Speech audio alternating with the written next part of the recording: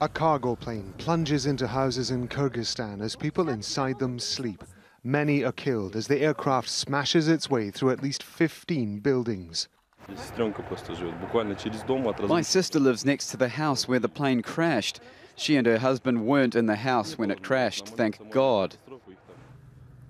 In the grey of a winter's dawn, emergency crews struggle to pull the injured from the wreckage. Medical staff say 6 children are among the victims. The Kyrgyzstan Health Ministry says 4 of the 5 crew on board the aircraft have also been killed.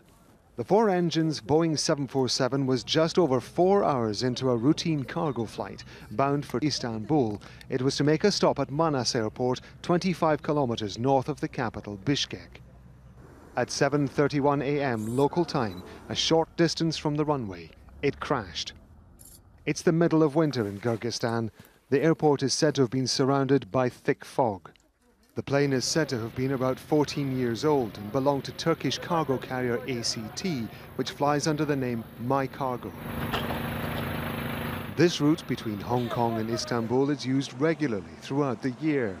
Manas Airport is said to be equipped with radar systems which allow aircraft to fly in poor visibility. Investigations are beginning into the crash, which has devastated this Kyrgyzstan community. Rob Matheson, Al Jazeera.